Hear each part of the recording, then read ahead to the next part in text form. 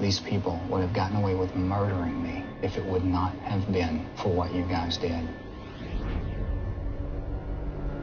Jesse Kelly told police he watched 18-year-old Damian Eccles and 16-year-old Jason Baldwin brutalize the children as part of a cult ritual. I was saying what the police wanted me to say.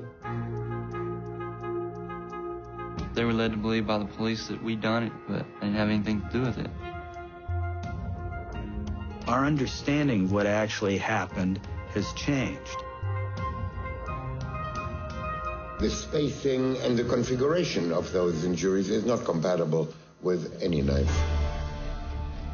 How did you get on this jury? And he basically said dumb judges and dumb lawyers. The person responsible for this crime knew these victims. Would a reasonable juror convict these people today? The answer to that is no.